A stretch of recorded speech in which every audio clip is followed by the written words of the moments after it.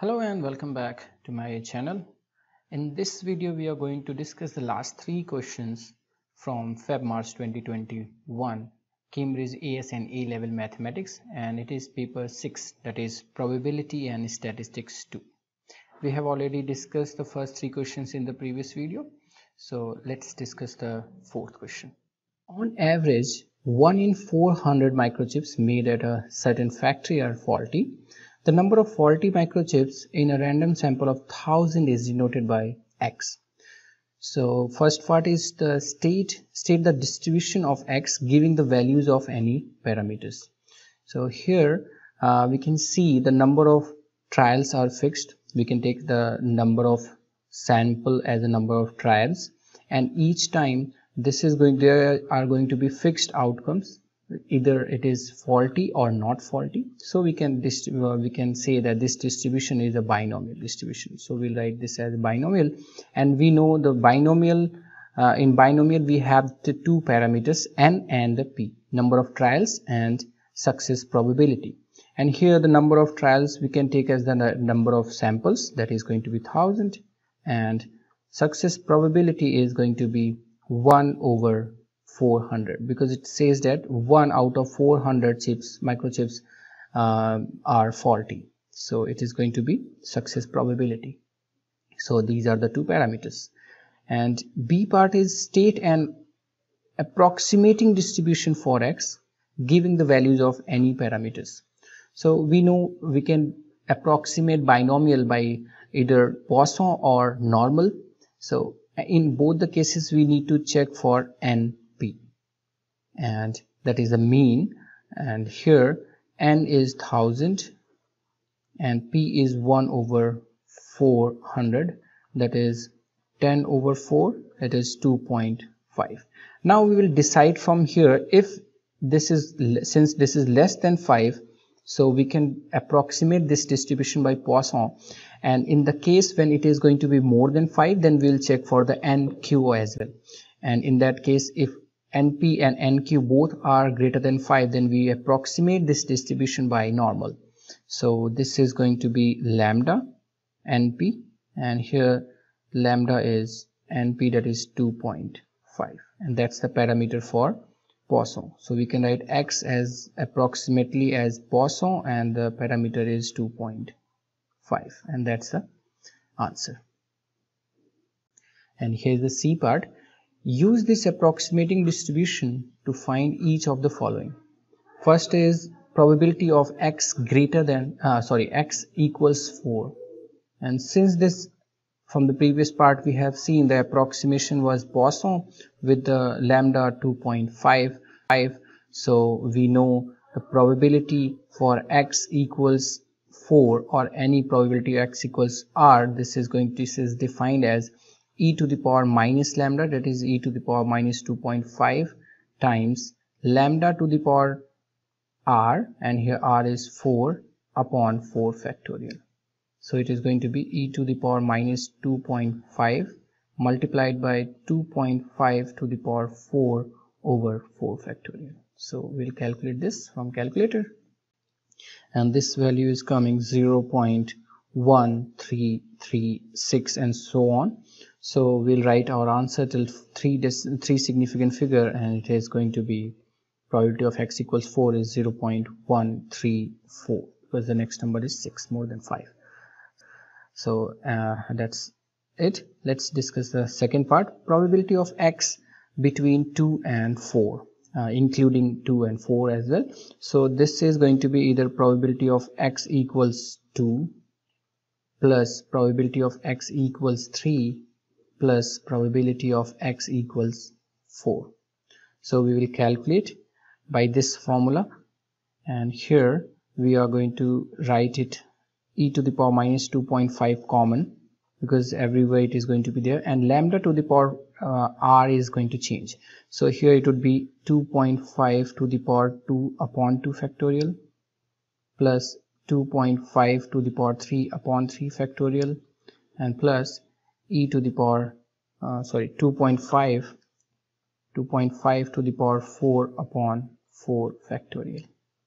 And now we will calculate this, and this value from calculator we are getting it as 0.60388 and so on. So till 3 significant figure we can write it as 0.604, and that's the probability of x between 2 and 4 including the boundary points. We need to actually, we could have written the values of this individually till let's say 4 decimal places, but that's fine, we have written the last answer. And here's the D part. Use a suitable approximating distribution to find the probability that in a random sample of 700 microchips there will be at least one faulty one. So again we need to use the suitable approximation. Earlier the n was 1000, here the n is 700, so we need to check it again. Again that is n times p. N is 700, p is same 1 over 400, so np is going to be 700 over 400, and 7 by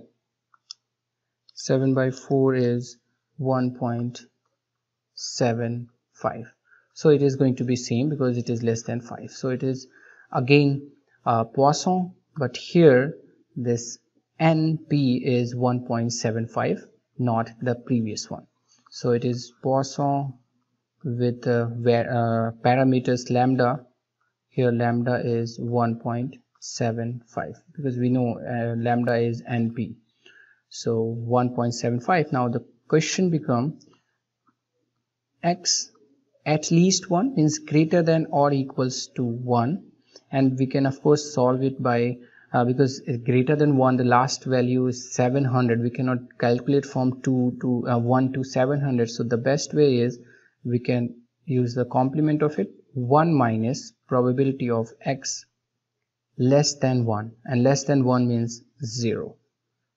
So it becomes 1 minus probability of x equals 0, means in the Poisson it is e to the power minus lambda minus 1.75 and times 1.75 to the power 0 upon 1, that is 0 factorial of course, and we get it by solving. So this value is 0.82622 and so on, so till 3 significant figure, that is the answer. I hope it is clear. Let's discuss the next question now. And here's the next question, fifth one. The volume in liters of juice in large and small bottles have the distributions normal distribution with parameters 5.10 and 0.0102 and normal distribution 2.51 and 0.0036 respectively. A part is find the probability that the total volume of juice in 3 randomly chosen large bottles and 4 randomly chosen small bottles is less than 25.5 liters. So in these type of questions we have to be very careful, because here we are taking the random samples, 3 randomly chosen large bottles, means the samples we are like talking about the 3 observations of the same random variable, and here is the 4 observation of the same random variable, that is small bottles. Here we are not multiplying, so in this case if we take it as like large and small bottles, if we write it as let's say L, capital L for normally distributed for the large bottles, so it is going to be 5.10, 0.0102, and we take it as small bottle as let's say S, then it is normally distributed with parameter 2.51 and 0.0036. So here this probability, if you take this as the total volume, if you take it as T, then we know the linear combination is going to be again a normal distribution. So T is going to be sum and total here, and this is going to be, and there are going to be 4 randomly chosen bottle for the large one, so it is 4 times L plus 4, sorry, it is 3 times, here it is 3 randomly chosen bottles, so it is going to be 3 times L and 4 times s. And here this is going to be normally distributed again, because linear combination of two normal distributions are always going to be normal.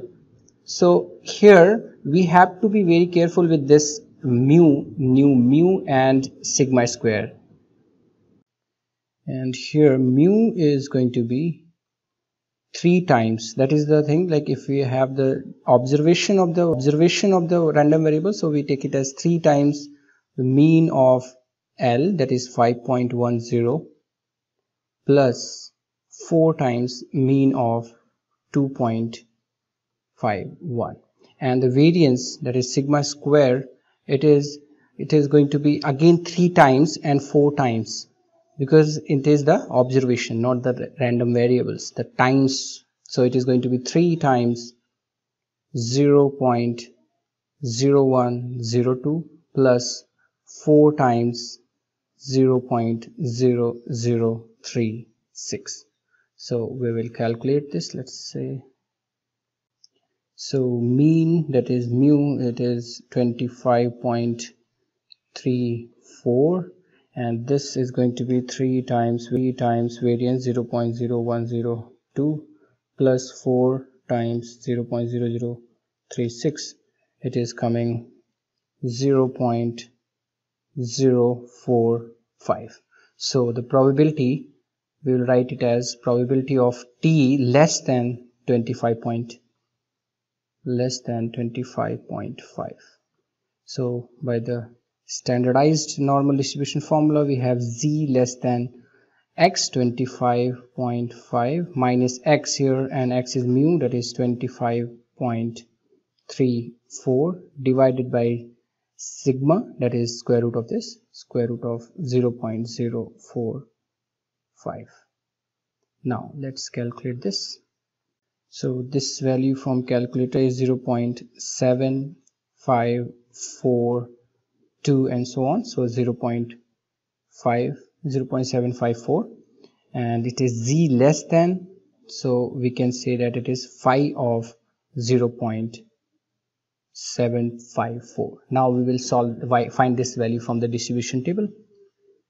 So this is the distribution table, normal distribution function. This is 0.7 here, 5 here, and 4 is this, so corresponding to that we have 0.7734, and the addition part is 12. So this value is phi of 0.754 is 0.7734 plus 0.0012, so that is 6, 4, 4, 7 here, 7 here, so that is 0.7746. so this value is 0.7746, or till 3 significant figure we can write it as 0.775. That's the answer. I hope it is clear. Let's discuss the next part. Here's the B part. Find the probability that the volume of juice in a randomly chosen large bottle and is at least twice the volume of juice in a randomly chosen small bottle. So we have one observation here, one random variable here, and one random variable here, and as we have written in the previous part, large bottle L and small bottle S. So we can see they are asking for probability of L, this large bottle, is at least twice, means it is greater than or equals to, or that is not an issue because it's a normal distribution, continuous distribution. So this should be greater than or equals to twice of the small bottle. So from here we can make a random variable by taking L 2 times S one side, so this become L minus 2S, and that is again a normal distribution, because we know the linear combination of normal distributions are always normal, and so we need to calculate again the two parameters, mu and variance, mu and sigma square. So in this case, let's talk about the mu. Here the mu is going to be L one time, so I'll write the previous one. L normal distribution with 5.1 and 0.0102, and S was 2.51 comma 0.0036. so this become mu is going to be 1 times 5.1 minus 2 times mean of S, that is 2.51, and in variance we are going to, we know for variance there is no minus, it is always plus. So for variance it is going to be variance of L 1 times 1 square times, so it is going to be 1 square times 0.0102 minus, now here it would be always plus, and 2 square times variance of S, that is 0.0036. so let's calculate these two parameters. So from calculator this value is coming 0.08 and this value is coming 0.0246, corresponding correct to 3 significant figure. So now let's calculate the probability. So if we take this L minus 2s one side, our question become finding the probability of L minus 2s greater than or equals to 0. And hence in the standard normal distribution it is Z greater than or equals to 0 minus mean is 0.08 divided by standard deviation, that is square root of variance 0.0246. So we will calculate it, probability of Z greater than or equals to this value from calculator now, and this value is coming minus 0.51006, so 0.51 I can write 0 because the next one is again 0.6. So now we will visualize this situation because it's minus, so it is always good to see how it looks like. If it is normal distribution, standard normal distribution, so it is 0, and this is minus, so it would be somewhere here. Let's say this point is minus 0.510, and we require the area which is greater than this, so greater than this part is this one, and hence we can find the exact area if we calculate the positive corresponding to this, the positive value here. Let's say this is 0.510 of course, and then this area towards its left is the same area, hence this can be written as finding the probability of Z less than or equals to 0.510, and hence this value again we'll calculate from distribution table. So here is the distribution table. We need to calculate phi of 0.510, so it is 0.5 here and 1 is this, so this value is 0.6950. so we can write this value 0.695, and that's the probability. I hope it is clear. Let's discuss the next one. And here's the sixth question, that is the last question of this paper. It is known that 8% of adults in a certain town own a Cantor car. After an advertising campaign, a car dealer wishes to investigate whether this proportion has increased. He chooses a random sample of 25 adults from the town and notes how many of them own a Cantor car. A part is he finds that 4 of 25 adults own a Cantor car. Carry out a hypothesis test at 5% significance level.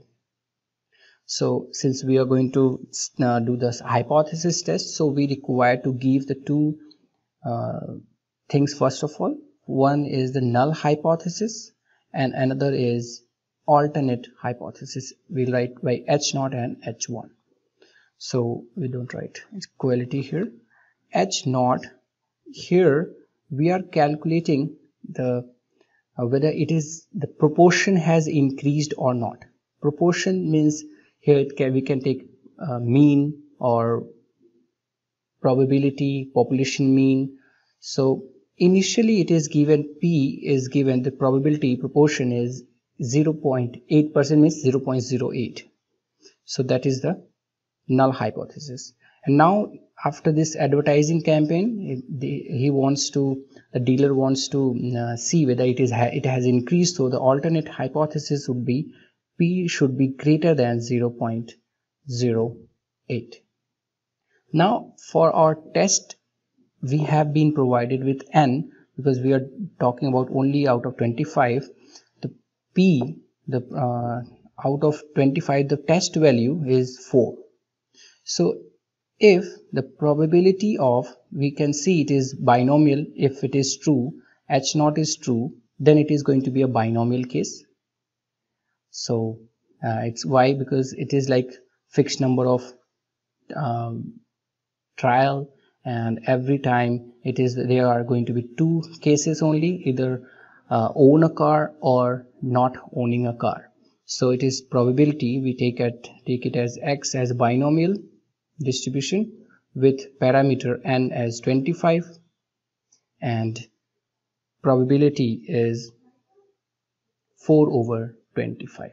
That's the proportion.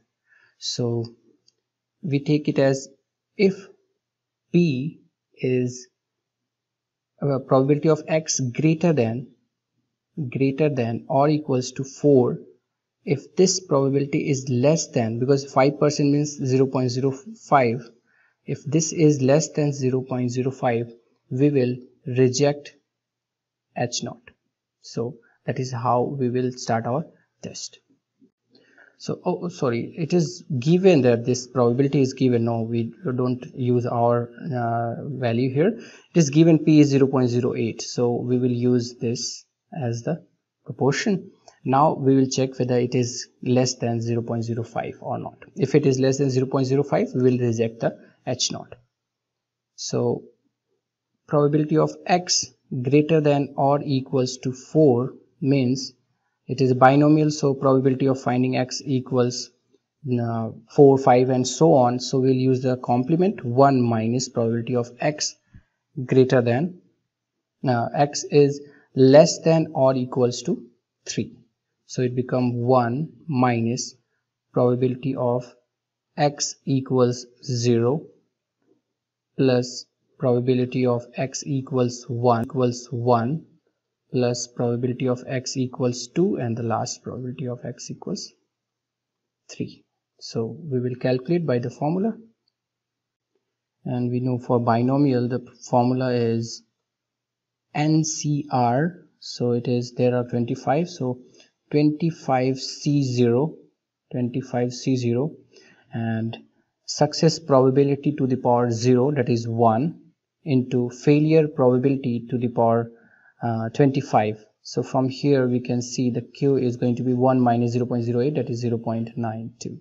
So it is 0.92 to the power 25 plus 25C1 into 1, here it is 0.08 into 0.92 to the power 24 plus 25C2 0.08 square multiplied by 0.92 to the power 23, and the last one is 25C3 0.08 to the power 3 and 0.92 to the power 22. Now we will calculate. Oh, this value is coming 0.8, so it is 86490 and so on. So we will subtract it from 1, and our answer is 0.135. So now again, once we got, let me scroll it up. So now what we got probability of X greater than or equals to 4 is 0.135, which is not less than, which is of course greater than 0.08, 0.05, it means we cannot reject H naught. So we should always talk about the hypothesis in terms of the given condition, the cases. These cases means like if they are investigating whether this is proportion and this proportion has increased or not, so we need to give our answer in this term. So from here we got that we cannot reject H naught, and so we will say that there is no enough evidence that the proportion has increased, because it is like we are still accepting H naught because there is no enough evidence, and hence we'll write that there is no enough evidence that the proportion has increased. So that's the last conclusion. There is no enough evidence at 5% significance level that proportion has increased, because we cannot reject H naught. I hope it is clear. Let's discuss the next part. B part is explain which of the error type 1 or type 2 might have been made in carrying out the test in part A. So actually what is type 1 and type 2 error we can understand from here. This is the, let's say this is acceptance region. It is acceptance region, and these two are the rejection region. These two are the rejection region and this is acceptance region. Understand from part A we can see that H naught was accepted, or we can say was not rejected. If it is not rejected, it means we are in the acceptance region. If we are in acceptance region, it means we are going to commit some error, whatever is possible in this region. So it is always going to be a type 2 error. Because we can understand in this way that the test says that we are accepting the H naught. So if we are accepting the H naught, and there may be a possibility that it was not true. So it was not true means we had to reject it, but we are still accepting it. So it means in the acceptance region we are committing any mistake, that is going to be type 2 error. And here's the last part. Later the car dealer takes another random sample of 25 adults from the town and carries out a similar hypothesis test. It is similar at the 5% significance level. C part is find the probability of a type 1 error. Type 1 error is when we are rejecting H naught when it is true. So if it is true and we are rejecting, it means we are finding the rejection region first of all. So the probability of rejection region is same as the type 1 error. Or we can say like we are rejecting H naught if it is true. So we are finding the rejection regions. We have already seen from the first part that the probability of X is greater than or equals to 4. It was 0.135 till 3 significant figure, which is of course greater than 0.05. So we could not reject H naught. So we'll find the next value if we can get something to reject. So X is greater than or equals to 5. So we will calculate this. Even if it is not when it is not going to be less than 0.05, we will check for X greater than or equals to 5. And the question is how to use the previous information. We can see if we calculate probability of X is greater than or equals to 5, and we have for X is greater than or equal to 4, it is like 0, 1, 2, 3, 4, 5 and so on. So we want to calculate this probability from here till the last, but we have the probability from here to here. It means we can only calculate for 5 since it is this is discrete distribution. So before 5 it is only 4. So we subtract the probability of X equals 4, then we have the required probability. So it is going to be probability of X is greater than or equals to 4, plus if we include if we exclude the probability of X equals 4, then we have the information, the correct probability. So let's check it. For probability of x greater than or equals to 0, it was 0.135 minus, in the binomial case, it is 25c4, and if we see, it was p was 0.08 and q was 0.92. so 25c4, 0.08 to the power 4 and 0.92 to the power 21. So we will calculate this now. 0.135 minus, and this value is coming 0.08994, so we can write 994 also, and then so on. We'll subtract this value from 0.135 and we get it as 0.04501, which is of course less than 0.05. It means the rejection region is this rejection region is x greater than or equals to 5, and hence the type 1 error probability, the probability of type 1 error, probability of x greater than or equals to 5, which is 0.045.